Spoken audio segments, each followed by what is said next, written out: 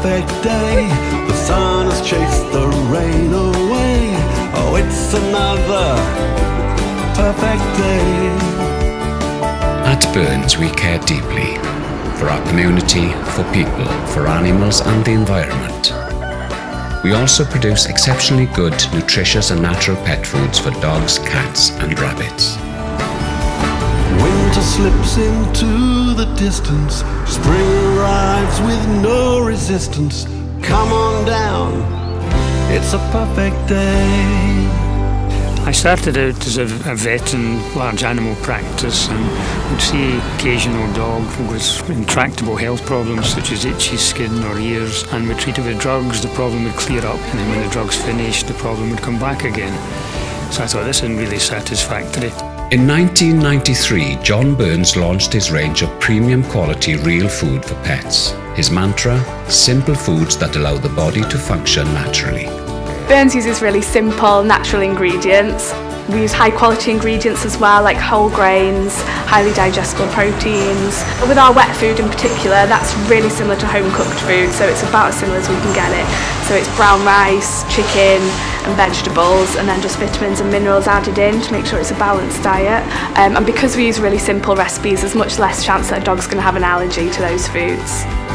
Butterflies and garden parties, friends arrive, so let's get started. Come on down, it's a perfect day. Burns is more like a family than a company.